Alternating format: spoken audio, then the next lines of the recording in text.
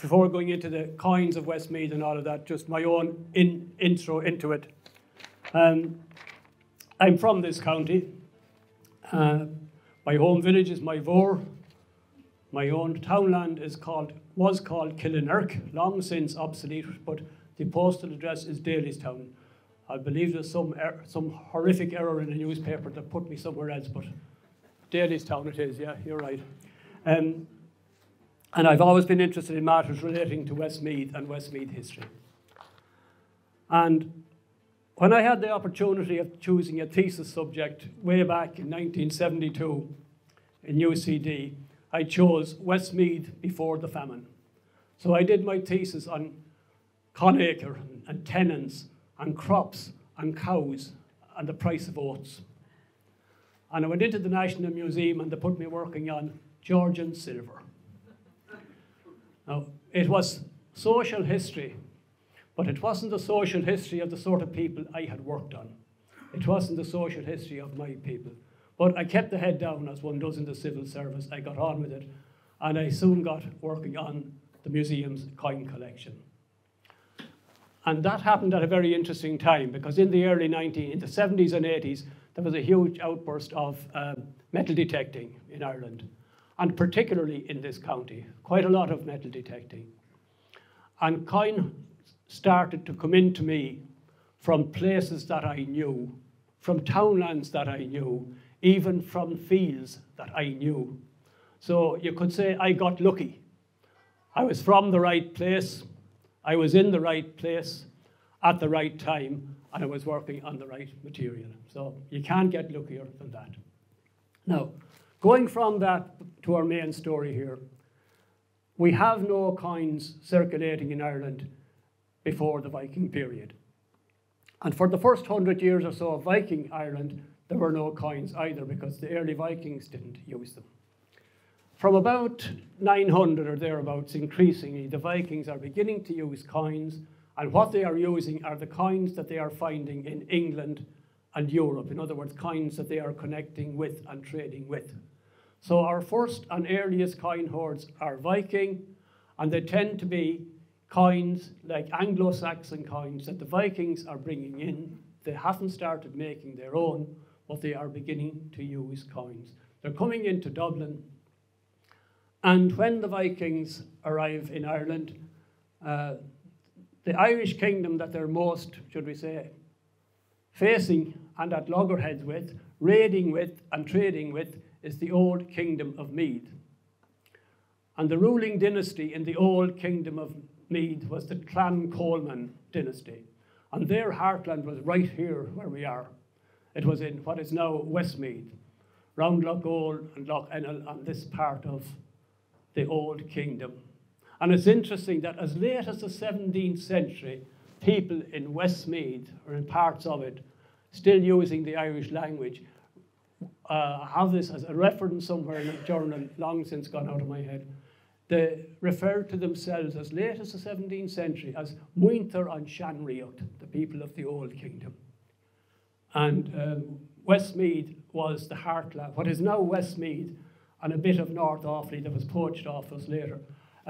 That area of Westmeath was the heartland, shall we say, the home stamping ground of the Clan Cholmáin kings. And in the 10th century, it was the Clan Cholmáin kings who were pushing the Vikings back and raiding and trading with the Vikings. And it was the Clan Cholmáin kings who won a big victory over the Vikings at the Battle of Tara, which I think is 980 or 981. And this is long before Brianborough was even heard of. So this part of Ireland was a very important part of Ireland. It was where wealth was coming to. And the earliest forms of wealth that we have found that include and involve coins is right here beside us on Lough Ennell. Because one of the earliest Viking age hoards to include coins is a hoard from Dysart Island on the west side of Lough Ennell. There are several Viking age hoards of silver from around Lough Ennell, most of them from around Dysart and one of them from Carrick. But the one which includes coins is called Dysart 4.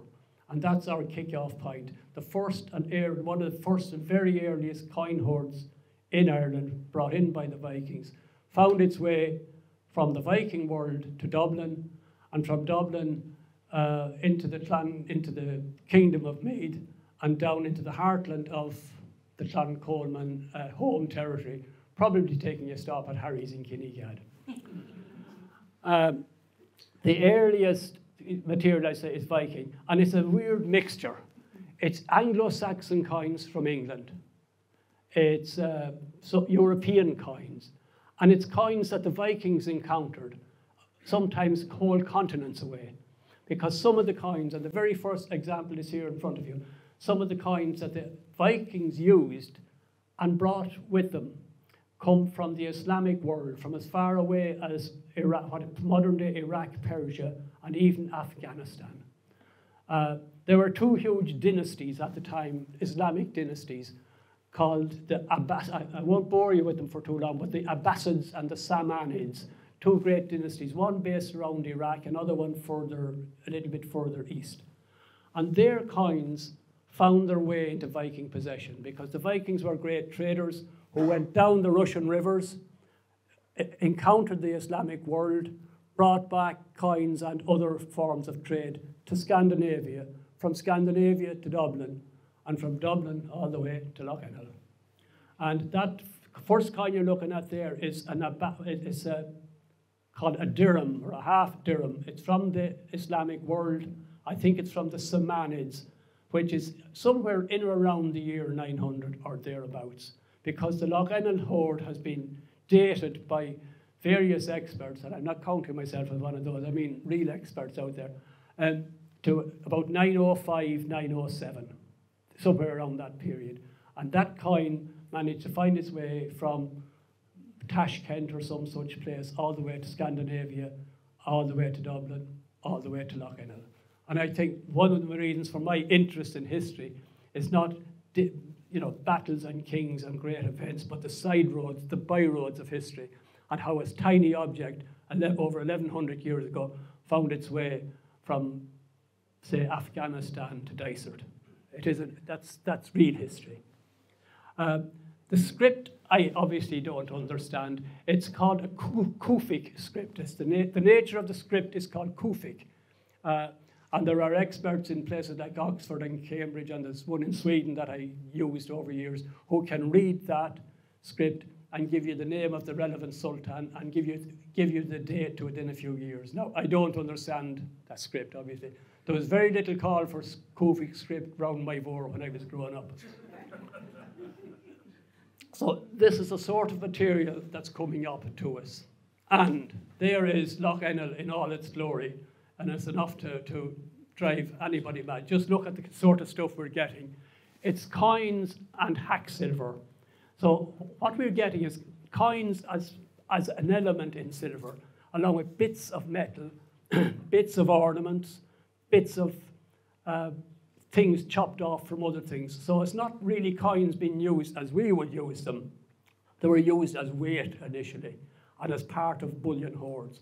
There's over 40 fragments in that Lough Ennell hoard of coins, but it's only about 5% of the weight of the hoard. So you're getting every manner of thing. And you can actually see on this mix and gather 'em here, there's Anglo-Saxon coins from York. There's Viking coins from York. There's one or two fragments from the famous English Anglo-Saxon king Alfred the Great. And there's those coins, one or two coins from Europe, and there's a smattering of coins from the Middle East. And that all found its way somewhere around the year 905, 910, all the way via the Clan Cholmáin kings or one of their subsidiary families, all the way to Dysart Island. And that coin hoard was found, I think, in the late 70s or early 80s. I know it came to my attention, I think, in the mid-80s in the National Museum. And it didn't help my eyesight working on that material for several weeks, but there's a level of expertise out there. A lot of this stuff is not necessarily knowing yourself, but knowing the people who know. So I could find out that there's somebody in Oxford who knows one sort of fragment, there's somebody in Cambridge who's an expert in some other sort of fragment, and there's a little man behind a desk somewhere in Sweden who can read those Islamic coins. So you get to know the people who know. And that coin hoard is of major importance because it's one of the very, very first properly checked out and known Viking Age coin hoards. And it's known in the trade as Dysart 4 to distinguish it from the other Dysart hoards that don't have coins. The 5p is a little bit later.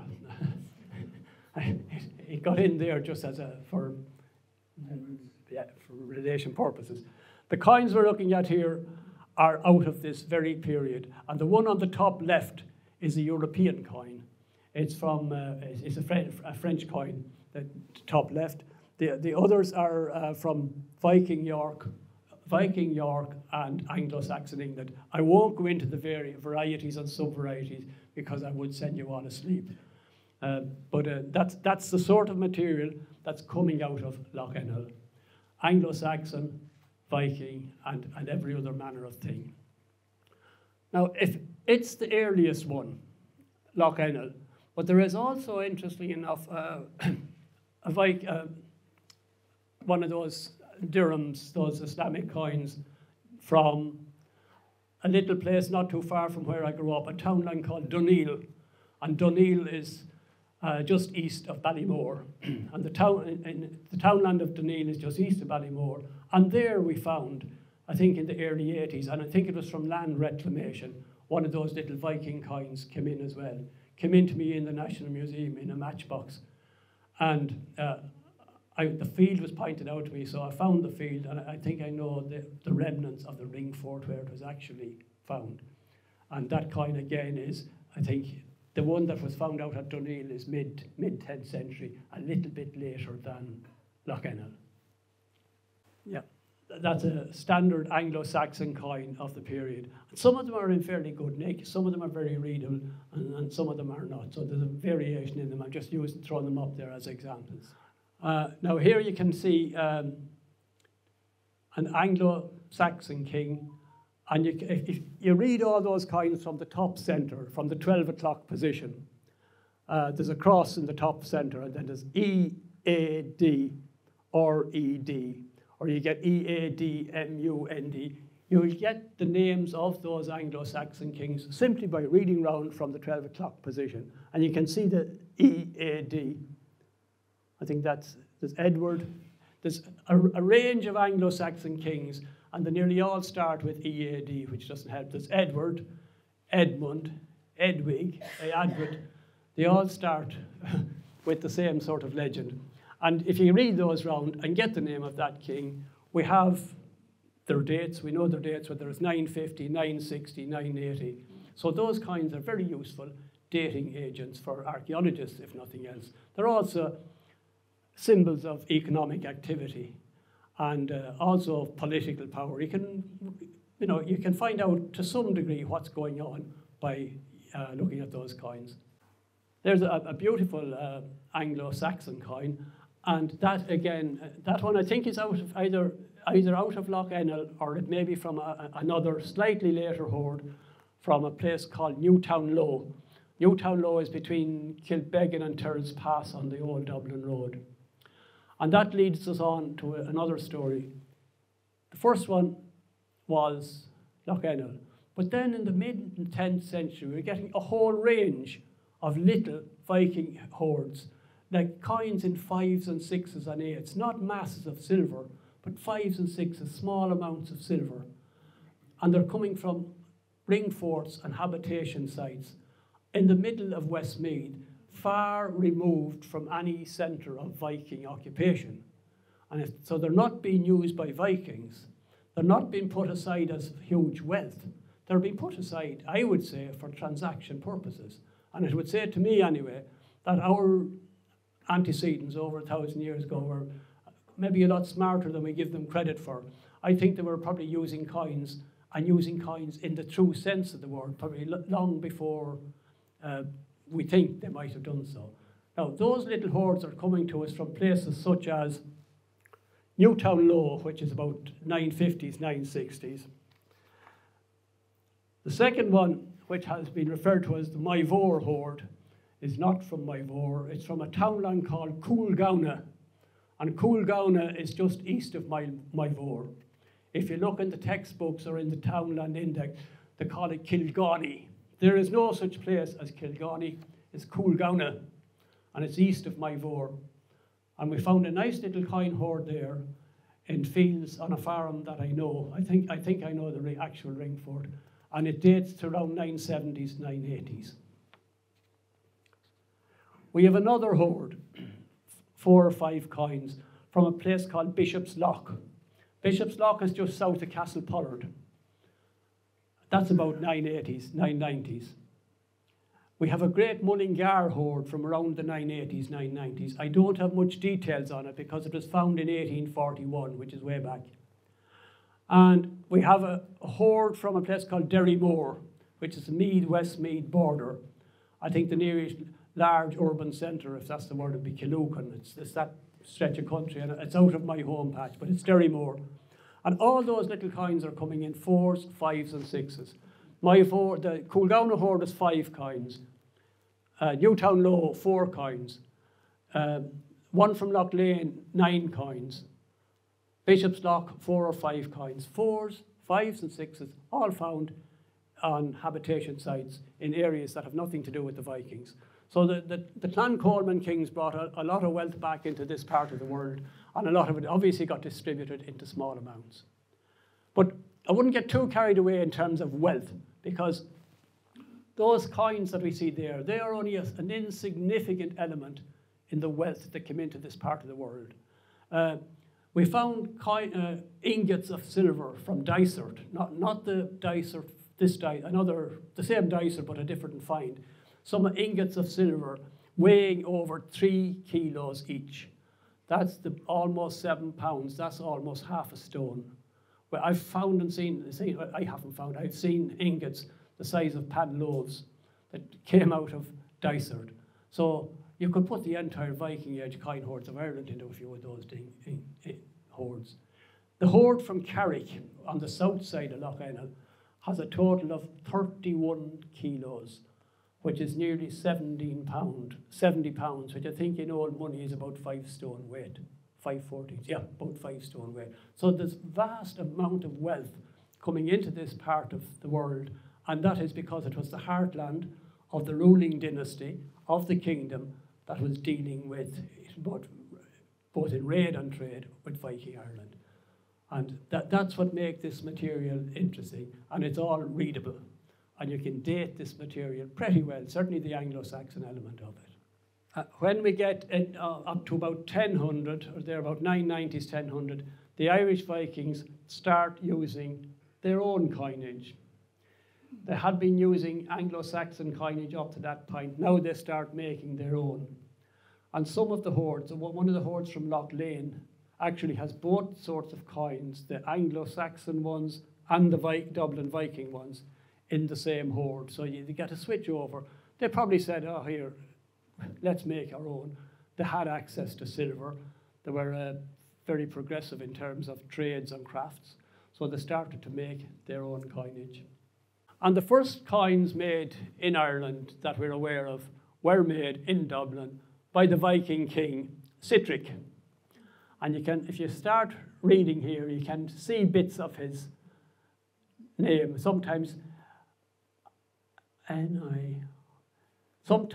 they use the term Sitrick.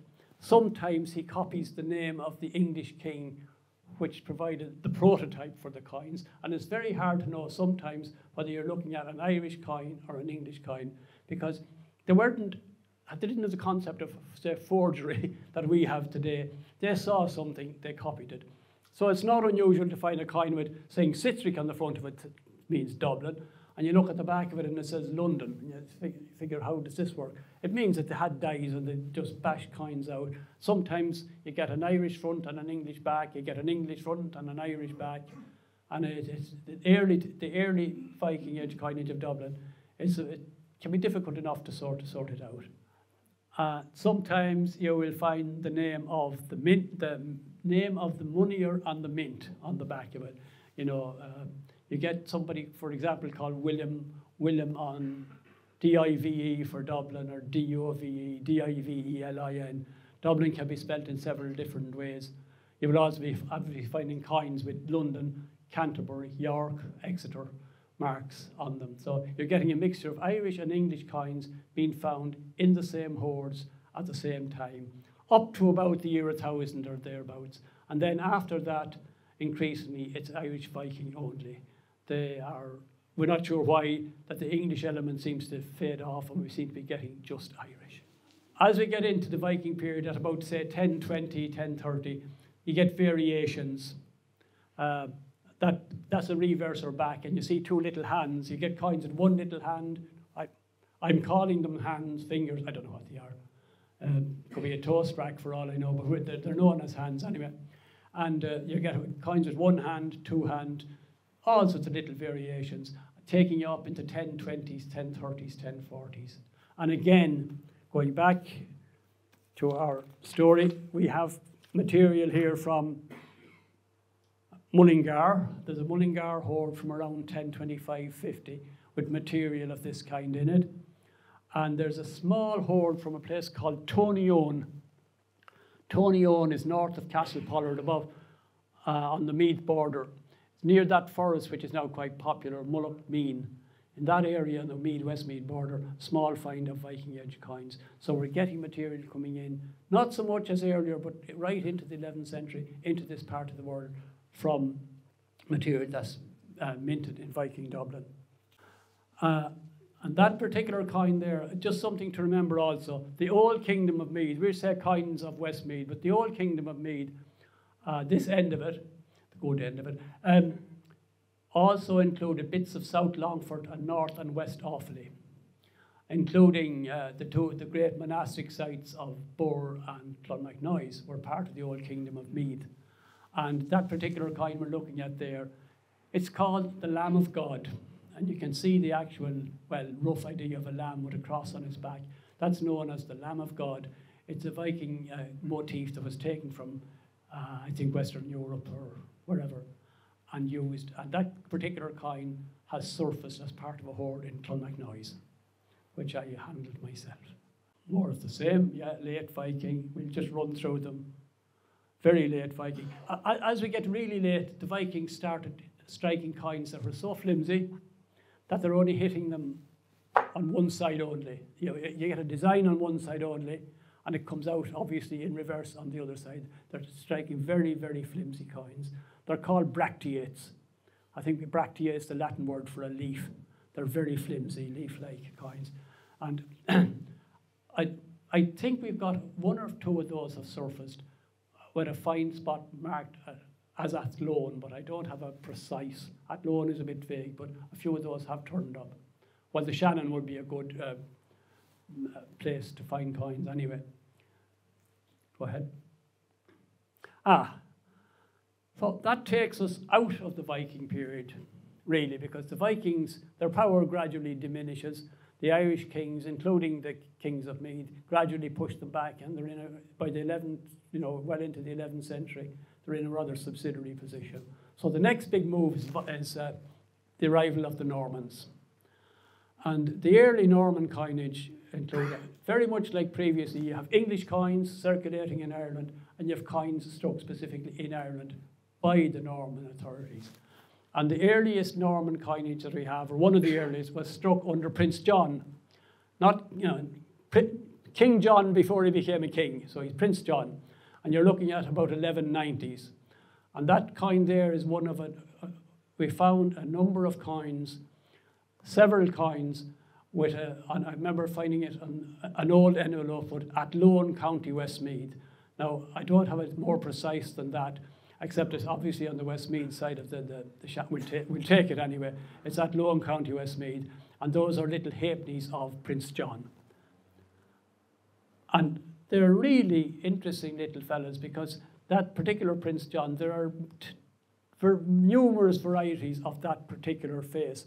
Some of them he's smiling, some of them he's grumpy, some of them he looks more like Mona Lisa. You don't know what he's feeling. But there must be 20 or 30, 40 different little varieties and sub-varieties. Now, I don't want to, as I said, send everyone to sleep, but they're really, visually, considering you're looking at the 1190s, those are lovely little fellas to have in your hand.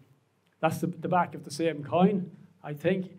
They will also tell you, DWE, they will also tell you on the back the name of the moneyer, the man who struck the coin, and where he struck it. So you could have something like Robert of Dublin would be R-O-B-E-R-D, of D-W-E or D-I-V-E. Dublin can be spelled in lots of different ways. I think that particular Dublin there is D-W-E. Yes. His name is Robert, as far as I remember. If you top center, R-O-D-B-E-R-T, Rodbert, O-N, on means of, Robert of Dublin. So that coin was struck by Robert of Dublin and ended up in Athlone in County Westmeath somewhere before the year 1200. That's what I was saying earlier. There's an infinite variety of those little fellas, and some of them are happy and some of them are sad. That looks like a Monday morning job. But and that's the back of the same coin, and it's also a Dublin coin, DWE. And that moves us next phase. We move on sharpish. Those coins were found. I think that particular coin may have come into us from, I think, out around Ballymore. John, as King of Ireland, he's moved on now and he's promoted himself, a bit like the present lad. And the Irish coins are very significant at this period in that over all of Europe, most of Europe, the coins are being minted and struck with the king's head in a circle, which makes perfect sense since coins were circular. But the Irish coins are different. Under Prince John, his successor, Henry III, Edward I, Edward II, for almost 150 years, the head of the ruling monarch on the Irish coins was struck in a triangle, the old triangle. And it immediately signifies out, if you're looking at a hoard of obscure coins and you're trying to figure out dates or types, if you see a triangle, it's Irish. And that's a coin, a penny or halfpenny of John. And if you look at the top right, I-O-H-N, you can see a bit of John starting to happen. And R-E-X, Rex, John as king, he is now king. And that coin, I think it's one of a type of a small number of coins that we found from, I think, out around Ballymore. I have the townland gone out of my head now. And on the back of the triangle, the other feature, which is distinctively Irish, the triangle is back there again, but within the triangle you have the sun, moon, and stars, which is a nice idea. You see the moon at the bottom, crescent moon, a little sun, and some stars. The sun, moon, and stars. It's a motif that has been associated with the Crusades. I'm not sure how safe that is, but I've seen it associated with the Crusades. But so King John striking coins for Ireland, mostly in Dublin, but also in Limerick. And the motif is a triangle with the pointy bit of the flat base and point upwards. Also, from this period, now this particular one is it's just, I know it's from the county, but I don't know where. It's just Westmeath, which isn't, it's very vague, but it turned up somewhere in the 19th century. It's a coinage that is associated, I think, more with John de Courcy and Ulster. It shows a sort of a patriarchal cross, and the words are a version or an attempt of the words Patrick or Patricia. They're called Patricks or Patricius. It's an attempt at the word Patrick, and it's an attempt at an episcopal cross. And I think that is dating to somewhere around the year 1200. And the other type of coinage that we're finding in Ireland at this point, moving through, is English coins.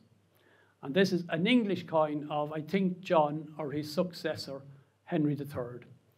And the English coins at this period, there's two varieties, they're called short cross and long cross. That's a short cross because the little cross in the middle of the coin doesn't come the whole way out to the edges. You can see a circle and a little cross. It's a short cross coin of King John, found on a little laneway leading up to the castle in Ballymore. Again, a lot of this, for some strange reason, seems to be coming from out my own end of the county. Ballymore Castle, about 1205, 1210. Now, we move on. We move on from John on to the next one up, Henry III. We're going into the 13th century, we're flying. And if you look at top right, you can see his name, Henricus, Henricus Rex. And on top left, 3 strokes, 3, Henry III. And that's his Irish coinage because it's in a triangle. And it's from the 1250s, 1260s. And that particular coin was, I think, found. There's a townland out one side of Lough Ennell called Nure, N-U-R-E. And I think it's around Lilliput, or that area. It's around Lilliput somewhere. I think that coin comes from around Lilliput. I know we found a single fine of Henry III from Lilliput. I think that's it. And on the back, the name of the guy who struck the coin. Go top right, D-A-V-I-D. It's David of D-I-V-E. David of Dublin struck the coin, which ended up in your Lilliput, somewhere in the 1250s. And they're still using the old triangle. Now, anyone notice anything different here? It's the next king up, Henry again, but with sort of a different design and sort of mad eyes, and you get a lot of variation, and I wanted to just use it for that purpose. The H-E-N is very clear here, H-E-N-R-I-C-U-S, Henricus III, and the triangle is still facing in the same direction. We might move on so to the next one. R-I-C-A-R-D, Richard on, another Dublin coin. Now, this is the one I really wanted to get to. When you get to out the 1270s or 1280s, you're still using the old triangle, but the triangle has flipped. Pointy bit down, and it's a King Edward I. And you can actually, if you go up top center, you can actually read his title, E-D-W, Edward, R for Rex. He's Rex, E-N-G for England, and he's D-N-S, Dominus, H-Y-B, he's Lord of Ireland. So he's Edward, King of England, Lord of Ireland, all squashed onto that tiny little bit of information. And the triangle has flipped. I'm not sure how you would use it in mathematical terms. I only ever did past maths, so I'll just call it pointy bit down. Sorry, I should have used the word apex. Anyway, the triangle has flipped. And it's very interesting if you're reading old coins of this period, maybe battered ones coming out of Hoards or Fines or out of rivers. If you get the triangle at all, you know it's Irish. If you get what way the triangle is facing, at least it'll pitch that coin to within 20 years for you. Oh, at this stage, they stop using the moneyer's name on the back of it, and they just give you the name of the city. Go top, left, top, and going right. C-I-V-I-T-A-S, Civitas, city, W-A-T-E-R-F-O-R, Waterford. There's a very nice penny of Edward I from Waterford. And that is of interest to us because it's one of a small hoard of this period that came to us, and as I say, I handled it myself in, I think, the 80s, from a townland called Ballykilroe. And Ballykilroe is near enough, I think it's just west of Ballynagore. It's in the vicinity, Ballykilroe, the postal address, I would say, is Ballynagore. It's very near Ballynagore. I know I'm out of my own patch here. I don't know the fields anymore, but Ballykilroe is around Ballynagore, and we found a very nice little hoard of coins from Ballykilroe. 6 or 7 English and 2 or 3 Irish, and that's one of the Irish ones. And coins are being minted not just in Dublin, but also in Waterford, and that's a very nice example. And when you look at it, okay, when your eye gets used to looking at it, it is very clear for 1280s, 1290s. You can see the Waterford bit very, very clearly. Now, also at this point, that particular one is just thrown in as an example. We don't have initially, or at certain periods, we don't have halfpennies. So how do you get a halfpenny? You chop a penny in two and get a halfpenny, so hence your halfpenny, quite literally. So there's quite an amount of coins from this period. Chopped coins for halfpennies, chop it again, and you have a farthing. Farthing being fjorting, Viking language, four things. You have a penny for the full coin, chop it half penny, chop it again, you have a farthing. And by the way, that cross which you see there, we've now gone from a short cross to what they call a long cross. The cross is going right out to the edge. And the long cross facilitated the chopping of the coins. So you're getting pennies, halfpennies, and farthings. And if you need small change, it's very easy to arrange it. Those are quite common to find those chopped pieces. Now, I'm not sure, Ballykilroe, the one that I just mentioned, I think is all whole coins. The Ballymore find was whole coins, but you do find halves and bits and bobs coming up as part of bigger hoards. Now, that moves us on to the later period, where the next 150 years, you'll be glad to know that I have nothing much to say until about 1500, because there's a quiet century and a half or so when there's nothing much happening. The Dublin, the Norman, should we say, Pale or area has been pushed back. There has been a major re-Gaelicization, particularly of this area around where we are at the minute, where the Geogans and the Foxes and the Shunnocks and all the other Gaelic families kind of pushed back, should we say, the Norman hold. And the Normans, the great Norman families that were here became increasingly Hibernicized. So you have what are known as the big 3Ds, Daltons, Dillons, and Delamers. And you also have the Chutes, Nugents, and Pettits, as in Pettits wood. You have all those great big families have, should we say, gone native to some degree. And the story of coinage seems to die out a bit. There's nothing much happening. You also have the Black Death, of course, which it didn't help because that cut down on numbers and the health of the Anglo-Norman, the colony sort of was not, in every sense of the word, wasn't great. Some beautiful coins, but just a few examples. I don't have any from this county. Those are coins issued in Dublin in the period from, say, between 1460 and 1500. Some beautiful coins. And we've jumped a type as well, because up to now we're just dealing with pennies. Now we're dealing with groats. A groat is 4p. So your coin is, your main coin is now gone from 1 to 4p, groat. And some beautiful coins, beautiful design. This is sun, cross and sun, and you get various designs of coins issued in Dublin under Edward IV, and I think maybe early years of Henry VII, the late 15th century, but I don't have any examples for the county. I'm just throwing them in just to show what they look like. And you also get the odd stray. We've one from somewhere out around Coulambra, I think it's Westmeath, Longford border, Coulambra, it's out that road. And one or two of them turned up there. We found examples of Scottish coins. Scottish coins have also turned up in Ireland, not in great numbers, but the odd one would turn up in small change or turn up alongside English material. I think the silver quality would have been fairly somewhat similar. A lot of the Scottish coins are at one point are quite different in that the royal head or face, as you can see, is in profile. It's sideways on rather than facing on. That's a Scottish groat, I think.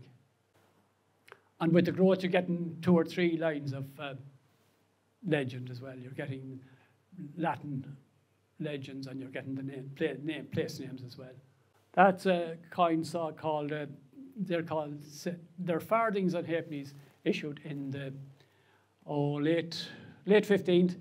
And that is supposed to be St. Patrick. They're called you can see this, the PAT of Patrick. They're farthings and halfpennies, low denomination material minted in Dublin. Go through, yeah. That's another example. And you actually can see the Patrick quite clearly on that one.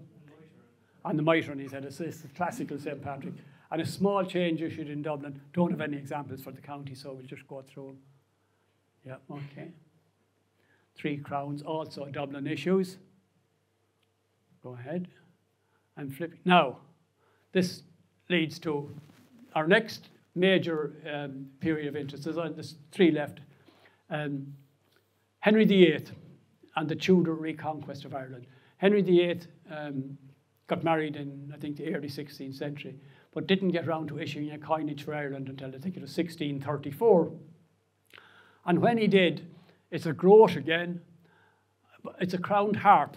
And as far as I know, this is the first use of the harp on an Irish coin. The first known use of the harp as an Irish symbol. It's the crowned harp of Henry VIII. And the hoards there, sorry, I should be reading all of this. That hoard of at least 20 coins was found round Lough Ennell. Sorry, round Lough Ennell, not Lough Ennell, Lough Ennell this time, around the year 1900. I haven't a fine spot, but a good friend of mine in England who was a big coin dealer, sadly no longer with us, a man by the name of Pat Finn. Pat Finn was an English coin dealer with Westmeath connections, and anytime he found anything of interest, as he went through his working life, he used to tip me off. And one of the tip-offs was a hoard found around 1900 at Lough Ennell of Henry VIII. And Henry VIII is interesting for several reasons. One is the advent of the harp, the crowned harp, very important. Secondly, Henry VIII, for much of the early years of his life, he is called Henry Dominus Hiberniae. He was Lord of Ireland. He was King of England, but he was just Lord of Ireland. It's a slightly lesser title, but that's important. And because the title was Dominus, the coins were nicknamed, certainly in this part of the country, Dominics. You know, somebody found a few Dominics. So those are the coins of Henry VIII. And now I'm going to rest for a minute.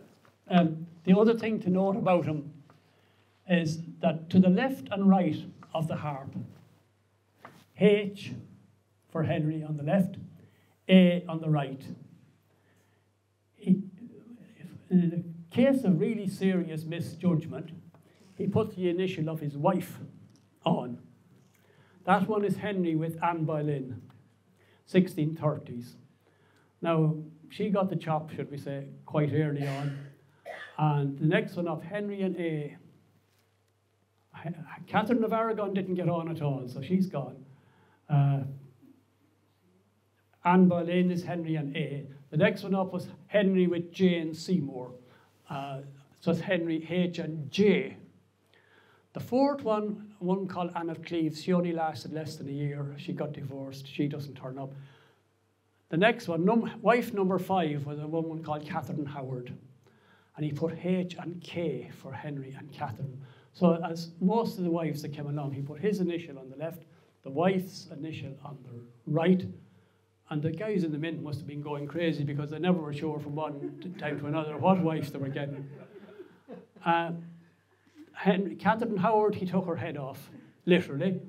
And the last poor old wife, one called Catherine Parr, survived him, and she didn't get her name on at all. She was probably quite relieved. She was keeping her head down. So those coins will take you up to about 1540. Henry with Anne, Henry with Jane, Henry with Kay. And you can check him out as each wife comes along. And then sometime around 1641, he got royally peed off with this, and he dispensed with this idea altogether. He had enough, and so had the mint. And he just put H.R., Henricus Rex. He just put his own title left and right. And as I said, the last lucky lady never got her name and title on at all. Okay. That's the reverse of the same coin. Those are groats or fourpences. It's Henry VIII. It tells us something about his royal titles. It tells us about the advent of the harp as an Irish symbol. It tells us a little bit about his love life. All on a coin from Lough Ennell. That's the other one. That's Henry with H.I. I and J are the same. Henry with Jane Seymour. And the back, yeah. And that's the lad himself. You can see why he had 6 wives. That and the back, yeah. It's repeated again. The next one up, Philip and Mary. Just throw them in because they're still using the Irish harp on a specifically Irish coinage. And Philip and Mary, Philip gave his name, of course, to Philipstown, which is Dangan, and Mary gave her name to Maryborough, which is Portlaoise. And that was during this period that the two counties of Laois and Offaly were shaped and set up as counties and called Queen's County and King's County. Queen's County being for Mary and King's County being for Philip. Philipstown was Dangan and Maryborough was Portlaoise. And Westmeath got robbed of Clonmacnoise. P&M, Philip and Mary. And note the crowned harp again. This becomes a symbol for hundreds of years now as a symbol of authority, the crown above the harp. Elizabeth and her material, 1561. Still using the harp, but this time it looks more like is it a Munster Rugby slogan or something. There's a couple of little harps there. But that's Queen Elizabeth using the harp as well. Now, a lot of this material, now, when we get into Elizabeth, a lot of this material is turning up in hoards. Like hoards with dates on them as late as 1620 or 1630. In other words, you will find a hoard of material with a late coin, say 1640, but you'll find coins in it going back to Elizabeth and Mary. James I, a couple of his coins have been found out around Belvedere. I have a reference to a Belvedere find of James I, but I don't have much info on it, but I know they have been found at Belvedere. And the harp again with the different design. So this crowned harp has now taken over as the symbol, which will stay with us right through the rest of the Irish coin under the English and later British dispensation. Now we're into the good stuff. The next great unsettled period is the mid-17th century. And that is the rebellion of 1641 and the Cromwellian wars that followed. And from that, we've got a couple of wonderful hoards, and that's the first of them. It's a hoard of English and Spanish coins and a lovely gold ring from Cherry Island, Lough Ennell. And the Cherry Island hoard, we've already published it within the last year in that volume, Year V. And the latest coin date is 1640. The rebellion that breaks out is 1641. So there is every possibility that the coin hoard deposited on Cherry Island is related in some fashion to the rebellion of 1641 and the wars that followed. The ring says, "In constancy I live and die." So we don't know who lived or how they died, but whoever it was never got back to Cherry Island to reclaim their hoard. And there's 58 coins there. I think over 50 of them, 51 of them English, vast majority silver, but a few gold, a few lovely gold coins. The gold coin on the bottom left here is a pound. It's called a laurel, but it's a pound coin. And if you look behind the king's ear, there's two X's, XX, 20 shillings a pound. So it's telling you what the denomination is. Two X's. It's a pound coin. And that turned up on Cherry Island in a hoard of almost 60 coins. We don't know who put it there. There's absolutely no way. Someone going to war, maybe hiding from war, fleeing from war, hiding it from a threatening army. Westmeath was destroyed during the Cromwellian period by rival armies marching to and fro, and particularly because of the fact that the main gateway to Connacht was Athlone. So nearly any army that left Dublin was going to come through Kinnegad. And in Kinnegad, you had a choice of to go the Galway Road or the Mullingar Road, which they did. And the same thing holds for the Williamite period. Any invading army coming through Middle Ireland heading for Athlone is going to come through Westmeath. So we don't know what that's about. Well, in terms, we know what it's about, but who hid it or why or when. But it has to be 1640s. And the gold coins are really beautiful. And it's a rather poignant thing to find a gold ring as well. Somebody put that gold ring there, which says, "In constancy I live and die." We don't know who they were, where they came from. Could be one of the Gagans, it could be one of the Daltons, it could be one of the Anglo-Norman families. It could be one of the families that got cleared out by Cromwell a few years later. Okay. That's more the same. That's the gold coin. Go ahead, yeah. That's another gold coin. Again, 2 X's at the back is 20 shillings a pound. That's in there. Yeah. In constancy, I live and die. I ran it through to see, was it a motto of, say, the Foxes or the Gagans or the Daltons or the, you know, could I pin it to a family? But I couldn't. But apparently it's a fairly common motto on 17th century rings. And it turns up, I think, in Shakespeare and Hamlet and other places. So it was a wordage of the time. And also, the other side of exotic, we were getting exotic earlier on with the stuff coming from the Middle East. This is a Spanish coin. Spanish and French, Portuguese silver circulated widely. So you get straight English and Spanish coins, sorry, Spanish and Portuguese coins as well. That's what's known as a piece of 8. It's a Spanish dollar, essentially.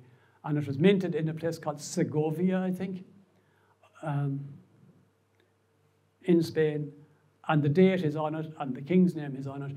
And what's common enough in 17th century hoards is to find, because of such a shortage of coinage, foreign coinage circulated with the English and Irish stuff. It's just interesting to find a Spanish coin working its way all the way to Cherry Island, which is on the south side of Lough Ennell there, near, where is it, near Robinstown. Material from the Civil War, from the 1640s. I don't have that coin from Westmeath, I don't think. Material going through.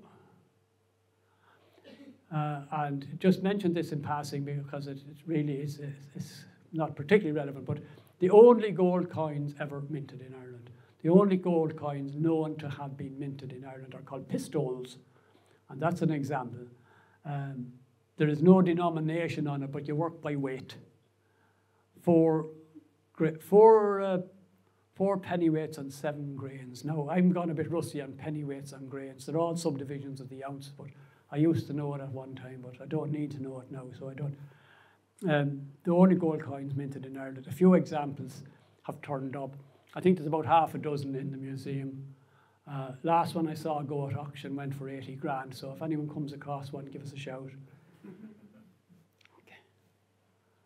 Silver coins from the same period. A lot of the coins from this period, Cromwellian period, emergency material. It's rough and it's ready, and that's a half crown. 2 and 6, 2 shillings and 6 pence, S&D. 2 shillings, 6 pence, half a crown old money. Now, yes, just a quick aside before we go to our last 5 minutes, which is the gun money of the 1690s. One hoard that I just want to mention because it's not here, it's just worth a quick mention because the story is so interesting. There was a huge hoard found in around 1911, the 1911 census, or way back around there, from a place called Paddonstown. Now, Paddonstown is out at the bottom end of my own parish. It's the parish of Milltown. And there was supposed to be 700 coins found, 4 or 5 stone weight of silver and gold found at Paddonstown. I spent a long time trying to crack it, and then we found a reference that took me to a journal. Then I found a reference that took me to a journal in 1911. And then I found that half of the coins had been purchased by a gentleman called James Chute. James Chute was the MP for Westmeath in the pre-independence time, a very well-known figure. He was also an antiquarian and a historian and a very learned fella. And I'll just read it, it's easier to read it. Recently, while a labouring man was tilling his plot at Paddonstown, about 7 miles from Mullingar, dug up a large hoard of silver coins, mostly Edward VI, Mary, Elizabeth, James I, and Charles, 700 in all. That's the sort of material that we've just been looking at from Cherry Island, that sort of material. The coins were discovered at a depth of 2 feet. It would appear that the covering of cloth had enclosed had entirely gone. There is a tradition in the neighbourhood that up to 100 years ago, a castle of the Daltons was in this area. Now, it would make perfect sense because the Daltons were the barony of, sorry, before I go, into the story. There's both a barony and a parish and a townland and a village out there, which people in modern Ireland tend to call Rathconrath, but the real name is Racondra. And out around Racondra, they found that it was in the barony or area of Racondra. In the old days, that barony was known as Dalton's country. And it would make perfect sense that a hoard material would be found that related to the Daltons, because they would be one of the families, one of the old families cleared out during the Cromwellian clearances. There was a tradition that there was a castle of the Daltons, but I purchased 320 of the coins. And he said the remainder were purchased by a gentleman living near Racondra. Sorry, I know it says Rathconrath, but I can't say Rathconrath. That's grand. We were trying to find out more about this, and a friend of mine gave me a good clue. She said, check the Folklore Commission. And I went into the Folklore Commission. Folklore Commission went to 1936, 37, 38, where they went round to all the national schools in Ireland and got the senior children to bring in stories from their parents, collecting stories about history and myth and cures and all the rest of it. And it's a gold mine. But this was a particular gold mine because in the Folklore Commission I found an essay from a young lady called Abigail Hedgewan, Ballinchew, Balnacarriga, 1938, a story from her own father. Thomas, quote, Thomas Noonan found about 4 stone weight of silver coins and a few gold coins. He was living in a cottage built on the site of an old castle. One day he was ploughing the garden and the plough caught a big rock, and out under the rock he found all of those coins. There was a lot of coins and a lot of mould, as she calls it. Right. And the area she mentions is Paddonstown. They were made in the time of Queen Elizabeth, spot on. And there were several dates, including 1585 and 1603. Ties in exactly with what Mr. Jute said. He sold some of the coins to Mr. Mayers of Marescourt, who went over to London and sold them, probably at a very nice profit, I would say. He gave some of them to some of the people in the neighbourhood. There are none of the Noonans there living today. They lived in Paddonstown, about 3 miles from Balnacarriga. So the Folklore Commission in 1938 backs up what James Jute says. And we know that now there was 700 coins found at Paddonstown. James Jute took 320 of them. Mr. Mayers of Marescourt. Marescourt is adjoining Paddonstown, it's beside it. Presumably bought the rest of them and brought them to London and sold them. Where he sold them, I don't know. I've never been able to put that hoard together. But I did find that Mr. Jute died in 1916. And in his will, he had no immediate direct descendants. He had no sons or daughters to leave all his bits and bobs to. So his stuff, a lot of it went up for auction. Some of it here in St. Mary's Hall in Mullingar, some of it in an auction room in Dublin. And Mr. Jute stipulated in his will that £300 go to the building of the new cathedral. The fund was already happening at that time. Another couple of £100 for the looking after infirm and aged priests. And he stipulated that the rest of the money from the sale of his cabinets and his curios, including his coins, should go for setting up an endowment or a prize fund for any child, boy or girl, from any school, Catholic or Protestant, who showed the best interest in Irish history. So James Jute set up a history prize, and he did it on the back of at least a coin hoard from Paddonstown. I'd never heard of this prize fund. I'd never heard of this prize, the Jute endowment, or whatever it was. But one of the people here this evening has, and we'll talk about it later. So this prize fund Ruth Illingworth knows about it, has heard it, and it did take foot and got going and existed for many years. I don't think it exists anymore. But Mr. Chute died, and his coins were sold at an auction in Dublin. I found that as well in my medals and coins and so on to be sold by Bennett and Sons, Ormond Quay, in the middle of January 1917. I'm still chasing that bit of information. So there we have it, a coin hoard from Paddonstown, 700 of them, gone to some to London, some to Dublin, and some to fund a prize fund for the best Irish history student in Westmeath. Okay, so I'm just going to get through to the last one. I'm aware of time. Just from this period also, there are, as well as coins, we have tokens. Merchants and traders in places like Mullingar and Athlone, and even little villages like Fore and even Ballymore issued their own tokens in the 1670s because of the shortage of coins. That particular one is Athlone, a man called Fallon in Athlone. And sometimes you get Athlone spelled A-T-H-L-O-N, sometimes A-T-H-L-O-N-E. They're little farthing pennies and halfpennies issued by merchants and traders. And they're lovely little historical documents in their own right. And Mullingar has the honour of having, I don't have an example of it here, I couldn't get it in time, but what I think are the only rhyming tokens in this period of the 17th century. They're a lovely little token from Mullingar. I can't remember the name of the issuers, but you have to read it from one side to the other, and you need a good Midland accent. It says, "These tokens are for Mullingar." And they were issued in the 1670s. Right, we'll go on to the gun money and get finished before I tire everyone out. Yes. Also a few St. Patrick's coins as well.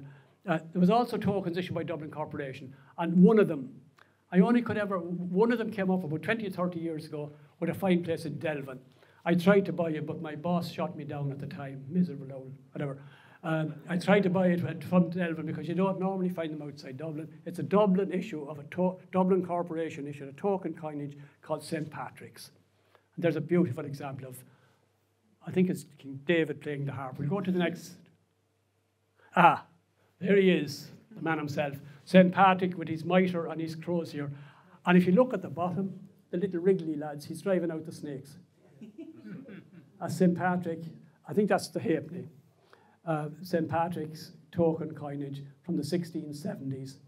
And that an example came, as I said, at least one example come from Delvin, but I failed. I should have bought it myself, but I didn't. Anyway, you can see carefully at the bottom there, the little wriggly fellas. He's in the business of driving out the snakes just there. And again, it's one of the earliest stories of Patrick and the snakes. There were those who said that he didn't drive them all out. Same again. Go ahead. Oh yeah, you get a better class of snake on that one, yeah. I don't know, oh yeah. Foreign coins, a lot of foreign coins have circulated as well from this period, and some of them from the 1690s. I just want to get to the 1690s. Yeah, yes, here we are. In the 1690s, our last story for the night, we have the advent of the James versus William and the Battle of the Boyne and Siege of Athlone and all of that. And that's really the end of our story because I'm not going into the 18th century. It's a grim time. Very little in the way of hoards. I think those who had money didn't need to hoard it because there was the new ascendancy came in and were established, didn't need to hoard. The poor people didn't have anything to hoard. The 18th century is a bit dead for us. So I'm cutting off with the Battle of the Boyne or thereabouts. And the story here, for Westmeath anyway, and the Siege of Athlone and all of that is gun money. James II was penniless. And he had this brainwave that he would issue a sort of a token coinage to be retrieved later when he'd won the war, but of course he didn't. And he brought out a coinage in brass and copper and base metal. Every form of metal he could lay his hands on, even old cannons and guns, hence the term gun money. It was made literally from whatever metal he could find. And he brought out a whole coinage of crowns, half crowns, shillings and sixpences. And his unfortunate followers and soldiers were paid with this CRAP. And merchants and traders would have also had to, I presume, accept it in areas under his control. Okay. Anno Domini 1690. It's a token coinage. Say the half crown, for example, the half crown should have been a silver coin. He turned it out as a brass or copper coin. The metal content in it would have been probably worth a penny, but he called it a half crown. And if the king called it a half crown, you took it as a half crown. Ask King James himself, Jacobus too. And that particular example there is a sixpence. You can see the VI top centre. And because he issued it as a token coinage and wanted to retrieve it, maybe later on, he put not just the year, but the month. And that's September. I think it's September 1689. You can see the SEP underneath. So this is very unusual coinage in that it has not just the year, but the month. And that from a collector's point of view, this is great fun, because if you have 11 months, you want to get the 12th one and so on. But it's a very poor quality coinage. And the only hoard that I'm aware of substance from Westmeath is there was a fairly substantial hoard found, maybe, I don't know, before the Second World War out the road, Coralstown. A man came in to me in a museum maybe 20, 30 years ago from Kinnegad, and his dad had found the hoard 40, 50 years earlier out at Coralstown, but he didn't have an actual find spot. He had the town in Coralstown, but that's as close as I can get. The hoard didn't stay with me. I wanted it for the museum, but it was of very importance to him, and I didn't force the issue. We have trays and trays of the stuff. But because it was from Coralstown in a certain well-known county, I thought I might get it off him, but you know, it's still out there somewhere. Now, financially, this material is not, you excuse the pun, they're 10 a penny. But because of what they tell us about King James and his antics, it's interesting material. They've been found at Coralstown, they've been found around the castle in Ballymore, they've been found in stray ones I know that I've seen out around the aforementioned Racondra. They've been found all over the place, because when the Williamites won the war, they declared that this coinage should be set at its own metal value. And I think a year or two later they demonetized it altogether. It also became probably politically not very smart to be caught with it in your pocket at all. So people literally chucked the stuff away. It's turned up in bog holes, it's turned up on side roads. It's the gun money, one of the great antics of James II. And that's a gold hoard found from the same period that snuck in, that it has no relationship to Westmeath, but it made somebody very happy. And on into George II. So George I and George II. We're going into the 18th century now, and basically an end of the old wealth hoards as we understand them. I just want to finish with one last bit here. This one, not Thomas. Yeah. One last bit. That's more or less the end of our story in terms of Westmeath and hoards. And it goes the whole way from Dicer Island to Cherry Island. Goes from Lough Ennell to Lough Ennell, from Ballymore to Derrymore. We have a substantial finding place called Griffinstown around Killucan that I know is from around the same period as the famous Paddonstown one, but I don't have much information on it. So that is basically the end of our story, but I just want to end because of the importance of folklore. One last letter. The same James Hedgewin, who gave us our earlier story that set me off on Paddonstown, also wrote a second one for the Folklore Commission. In a place near Myvore, there was a pot of gold found nearly 100 years ago. Now, he's writing in 38. 100 years ago is before the famine, from going back from 38. By a farmer called John Mulvaney. He was hunting a cow out of a tillage field, and he went over to a ditch to get something to whack, well, he doesn't to hit her with, and he pulled up a small bush, and underneath it he found a pot of gold underneath the roots. The present occupier of the farm is Michael Mulvaney, grandson of the said John Mulvaney. The pot is in the house still. This is in 1938. It is made of bronze. The place where it was found is called Putha Ower. Now that was found near Myvore, and I'm as mad as hell that I never knew about this growing up. But anyway, I was doing a bit of checking out, and I was talking to a good friend and neighbour in Leixlip, beside where I live, called James Hedgewin, same name as the man here. We went to school together, secondary school together, and he's from Milltown, so I sent him off doing a bit of investigating for me. And he came back and was able to tell me from talking in his own family that his own father, born around 1899, had seen and handled the pot as a young man. So the story is that there was a pot of gold found. Now, it doesn't say gold coins, by the way, a pot of gold found before the famine, and the pot was still kicking around as late as, say, about 1920 or 1930. Don't know where the contents of the pot went, don't know anything about it, but it does show the importance of folklore and old stories. And I'm just hoping that maybe out there somewhere there's maybe a bit of extra information, that might throw light on whether that was gold or gold coins or where they might have went. It just goes to show the importance of oral history. So that's the end of our story, except just to note that coins, if I could find my own material here, they are important indicators.